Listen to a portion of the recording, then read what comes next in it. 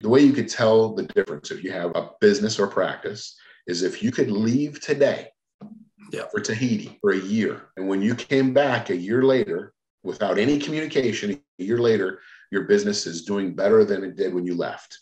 That is a business. If it would go under because you're not involved, then it's a practice. And you really need to know that and embrace it. Don't be afraid of owning a practice. So basically, your piece of advice is just to be aware of the different types of business, whether that's an owner operator / practice owner or a business owner. And if you are a practice owner, that's okay. But like, you might want to think about, in terms of like your strategy, think about becoming a business owner. So because it is, quite risky that, if you were to fall down the stairs, touch wood, and you broke your leg, you're screwed, right? You can't bring any money into your family. You can't put food on the table. I totally agree with you.